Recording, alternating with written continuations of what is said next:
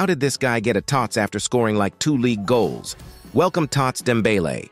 Welcome to Baller or Bust, where we test FIFA cards so you don't have to. We've got Dembele, and so does half the community with those Friday red picks.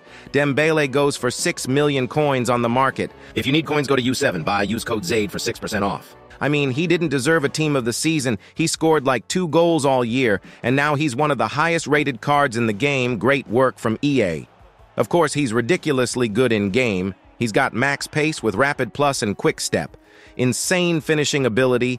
He's got 5-star weak foot, finesse shot plus, which is insanely good too. He's got pinged pass plus and tiki-taka with great passing stats, including almost max crossing, dribbling, 5-star skills, technical, flair, first touch, trickster. The ball is glued to his feet. He's extremely shifty, has almost max stats with great play styles and 5-star skills, almost as loaded up as you can get. Physicality isn't great looking, but it's not awful in game. Overall, I mean, he's ridiculously good. EA released this card just to sell packs. He didn't even deserve a TOTS. Insane dribbling, pace, shooting, and passing ability. Boycott FC points, by the way.